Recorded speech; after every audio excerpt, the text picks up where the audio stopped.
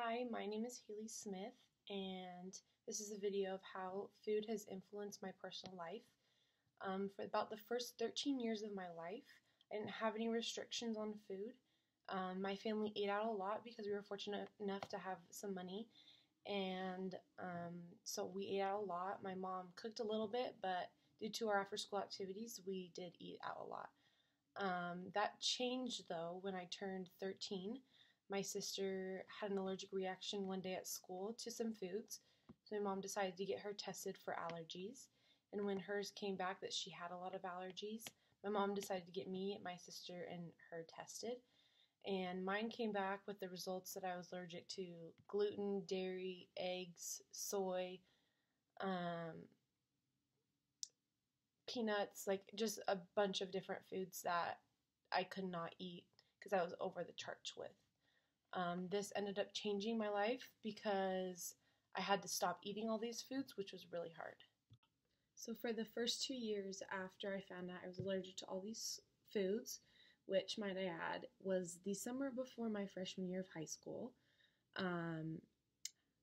those first 2 years were pretty hard for me. My mom decided to go hardcore on the diet with the allergies, and so I did not eat at all gluten, dairy, soy, eggs, all of those foods. It became very hard because my family couldn't really eat out because most places don't have restrictions for all of those foods. So we pretty much ate at home a lot, which changed for my family a lot because we used to eat out. And when we went on vacations, it was hard to find places we could eat. I'm a volleyball player, so tournaments were hard because I had to bring all my own food. My mom would have to make me breakfast, bring me my own lunch. I couldn't eat what the team was eating. Dinners were hard when we go out as a team. It was just really hard for me. And I just really didn't like those first 2 years. At this time, my mom also decided that we were going to start eating only healthy foods for the majority. So all of the sugars in our house pretty much went away for at least the first 2 years.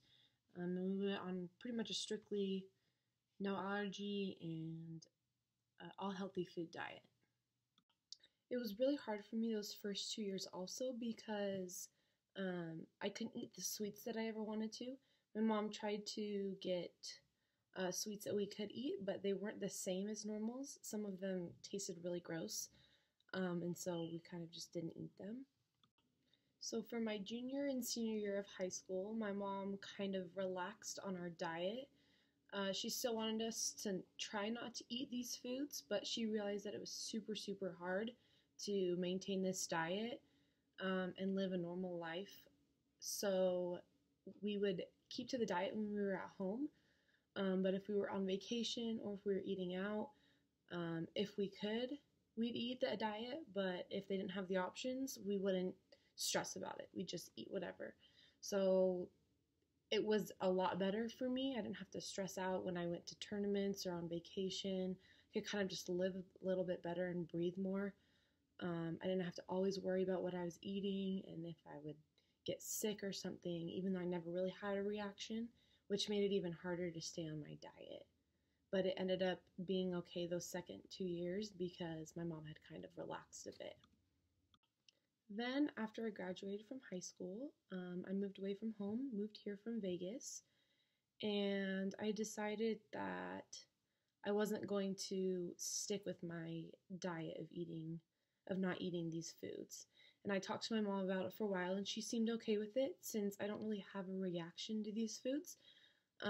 It's not a life or death or anything like that, so it was okay if I got off my diet completely.